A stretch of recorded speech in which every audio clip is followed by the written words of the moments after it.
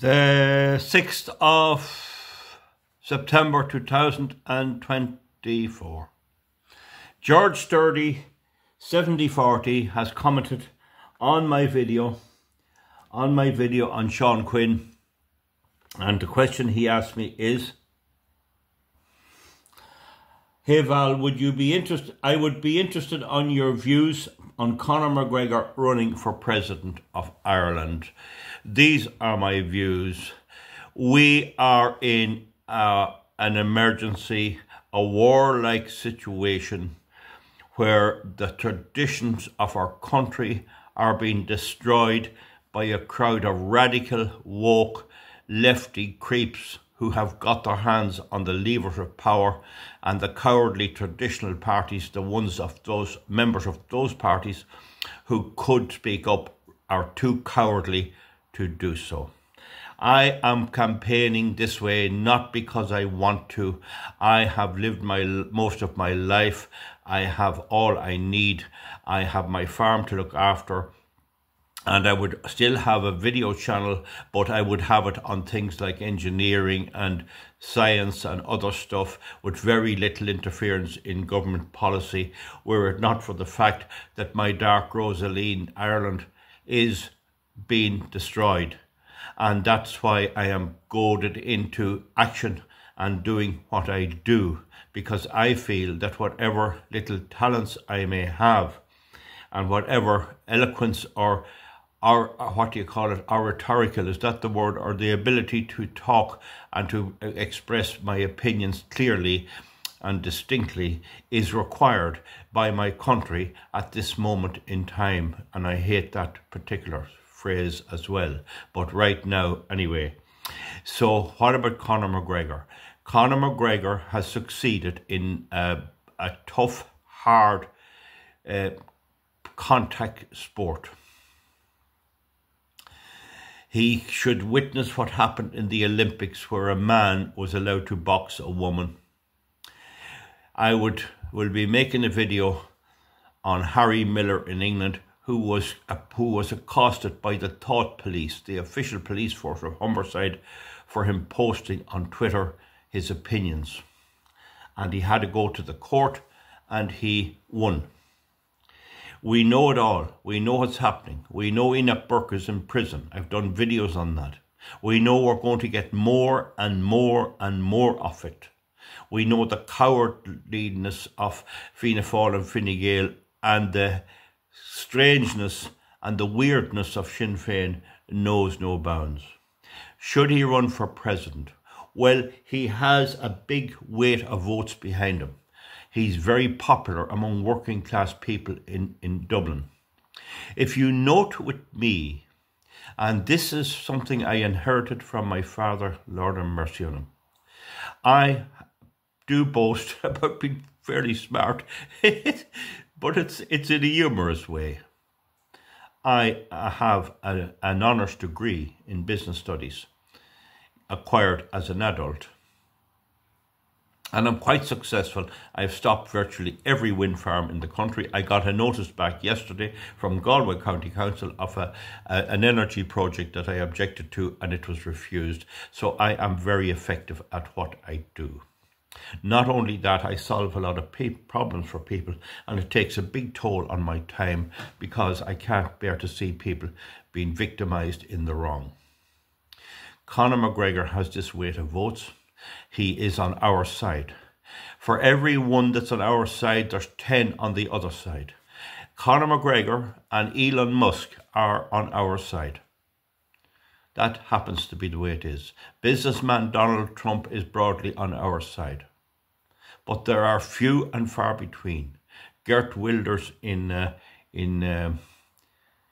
Holland, and maybe Georgina Maloney. And on some of the things we speak about, Vladimir Putin is on our side, though it's not in exactly the same context. This woke World Economic Forum, United Nations International Monetary Fund, has succeeded in doing nothing, only destroying communities and people. If Conor is to run for president, he has to get certain obstacles to overcome, and that's put in there long ago to stop every Tom, Dick and Harry running for president and having a ballot paper 18 foot long. In the recent European elections, we had a ballot paper 2 feet long. And I was voting and a person come around, he couldn't make it out. And so they have to have some way to limit the number of people on the ballot paper to those who have a chance of getting in.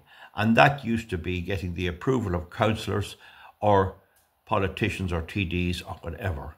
And that is democratic. The fact that the people of Ireland vote for these idiots is not the fault of the people who drew up the legislation.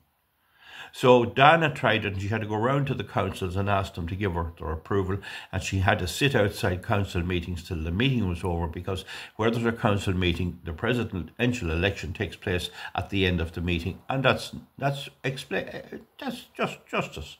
And Conor McGregor may not be the type of man who will wait around. So, yeah, give it a go if you want. Please understand what the limitations are. Let him throw a few pounds to a barrister and find out the whole limitations that there are and everything else, and that's it. Maybe the returning officer would tell him to, I don't know, but it'd be no harm to get a bit of legal advice of somebody just to explain what is involved. If he ran and got through, he might win and he might not. Don't forget, his name will be on the paper in Mayo and Kerry and Donegal, where he's hardly even known. So I'm watery on that whole idea. Hold! Wait. We have a Dail election coming up. Dail. And we will have candidates running. We had the Ardèche of the Irish Freedom Party recently. Our leader, Herman Kelly, he's imposing the whip. I have to toe the line. I never actually experienced being the subject of a party whip before. It's a novel experience. But the only thing he said to us was, he wants no funny hats. So essentially what he's saying is he doesn't want anyone dressing up in blue shirt uniforms or brown shirt or any kind of Nazi or anything like that. Doesn't want any of that. But he doesn't mind the flag. He has been at meetings himself. So that's the only little restriction.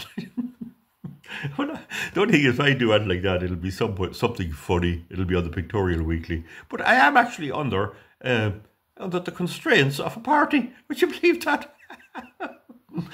But sure, we have to join up with like-minded people. So the Irish Freedom Party would be one for him. But the thing is, they may run a candidate in his area, and I wouldn't like to see him competing because he would probably win there, you know. The transfers mightn't go. He could run as an independent, but please pick a place we're not running. Give us a go. But he could pick a place, and I'm sure if he announced now where he's running, neither the National Party nor the Freedom Party would run against him there. If he sticks with it. Fellas like that can be very volatile. Or he could join our party and he could team up with me, and if he had me with a halter on him, like a cow, long ago when we bring in a cow to the bull, we'd put a halter on the cow to keep her up straight. Sometimes she'd run towards the bull and she'd knock down the whole place to get in. So a halter, you put a halter on a horse too, or a goat. But the thing is, he might need a bit of a halter. Well, he'd have the advice from us and just to tame it down and calm and that. Now, if he got elected it'd have to be a Dublin seat. If he got elected for the Dáil, he'd have to go there and sign up and all the rest. But he wouldn't have to come in every day. A man like him has more important money-making things to do. So he'd come in for important votes and important events, and he'd get given his say on certain areas, and he could tell us what he wants us to say for him, or we could advise him, and we could work like that with him. He's a tough bio, but you see, the thing about it is that toughness isn't enough. Michael Collins was a tough military soldier. Churchill said he was better than any general he had.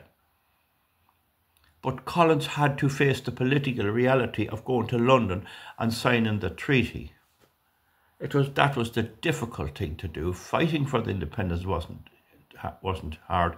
It was the negotiations that took place that were very hard, and ultimately he signed his own death warrant. Now, there'll be nobody dying in the next Dáil, hopefully, and all that, but hopefully we'll put up a bit of a show. You see, Conor, it's hard not to get emotional, to tell you the truth. Ireland calls us. Ordinary people, ordinary chaps and ordinary women will do middling and do okay, but you're in a unique position to get elected and maybe bring in somebody with you. You could possibly get 2 seats. You could probably do like the Healy race, where Conor McGregor would get 2 quotas and bring in somebody from the Freedom Party or the National Party on his coattails. That is possible, depending on the area, in working class areas. Now, I think I omitted when I was talking about my father. With all of my, whatever I've achieved in life and whatever brains I have or anything else, I was taught never to lose your contact with the working man. Never depart from working people. Anyone that knows me knows when I go for a drink, I'm stuck in the middle of a crowd of farmers. I'm stuck in the middle of a mechanic, or some fella that goes out to fish for pikes or something like that, or pike or whatever you call it, or a fella that roofs a building. It's not that I shun people of an academic way, or lawyers or solicitors or anything else. I do mix with them too. But I just never ever could pull myself away from my connection with my roots in rural Ireland as a country gossoon, where the whole fun that I had in life occurred. So I meant to say that, and I inherited that from my father. Now, Conor McGregor is an ordinary working chap as well. He's from that background, no matter how big a house he builds or anything else. And he should ask himself the question, is he getting the tug on the coat?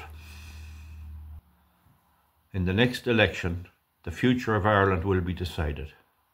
Either people like me, who will fix these creeps big time, get Sumter or somebody who represents us or that will do our bidding or will work for us in Leinster House, will win or come out with some seats, or we will fail.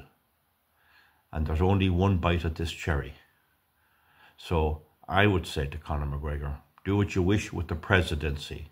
No, don't put too much capital into it, either money or effort. You can give it a go if you want to. If you get to be president, then it'd be great to have him as our president. And if he does that, please revert back to people on his side to advise him what the decorum and the etiquette of that role is. I'm not convinced it's the way to go. But it'd be better than having a woke in there. And that's what we're going to get the next time. It'll be some woman called Mary. She has to be Mary for some reason.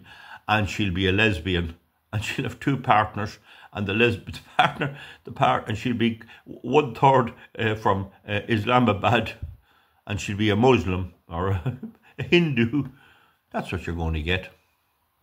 But whatever he does, he's not guaranteed a seat. He's not guaranteed to be elected president. I haven't a clue. But he is virtually guaranteed to be elected to Dail as a TD. He will get in there. Choose wisely. Why not? Why doesn't he consult me? I would never speak or reveal anything he'd say. I'd treat him with strict confidence, and we'd work out a plan. And he doesn't have to come into the Dáil every day. Be there for important matters. Be there for votes. And if nothing else, if he won the election, he would take the seat away from these other creeps. But I hope he doesn't take it away from somebody on our side, because the Freedom Party is determined to go in and do their business in there and work hard for the people that elects them. That is the thing. Conor might do that too. You see, people will be ringing him up, well, what about me house down the road, or I'm looking for me granny's medical card. But he'll get expenses for an office. He can open an office there in his house, and he can hire why not hire some nice people, decent people, maybe some unemployed young woman, maybe a young mother, rearing a family, maybe a single mother, maybe come in every morning for 3 hours and she get paid and she looks after all his posts, and when he comes in she'll say, this is what we have, we have Mrs. Brown, we have Mr. I want it, well, all right, send her a letter, send a. He doesn't have to do it himself. That's how all these TDs work. Now, my final word for Conor McGregor is, it is so sad what's happening in Ireland. It has reduced you to tears. You can do something about it. Select a working class area. Run your candidate. Run yourself. Maybe even run somebody with you that would maybe get 2 seats. Remember the Healy Rays far away from you. They got 2 seats. Or maybe you could join the Irish Freedom Party and endorse the rest of us and ask people to vote for us. Every little helps. There'll never be another chance. I wish him luck in whatever decision he makes, and if he decides not to get involved, well then we have to plough on the best as we can. The other thing, of course, is to put some financial assistance towards our party and give us a bit of financial help, a few posters and stuff like that. That would help as well. I'm sure he will do something like that. And I'd say there's a lot of people who voted for people before puberty who just do it as a protest vote, and he would steal all that vote, put that out Richard Boyle-Carrott and Paul Murphy and them Egypts out on their ear. I'd say that that's a way to. Be lovely if he ran in Blanchardstown. He'd fix that out Roderick O'Gorman idiot out anyway. So I can say no more than that. That is my feeling on it. I don't want to waste any more time, and I don't think I should be asked again. I've given my view already. I've given now my view here. Go ahead, whatever happens. He can run for the Dail first. The Dail election comes up first. The presidential election is in the future. It's up to him. I can't say any more. He'll not be listening to a farmer with cows, I suppose. I suppose that's the way. Best of luck to him anyway in all his endeavours. Bye-bye. Thank you.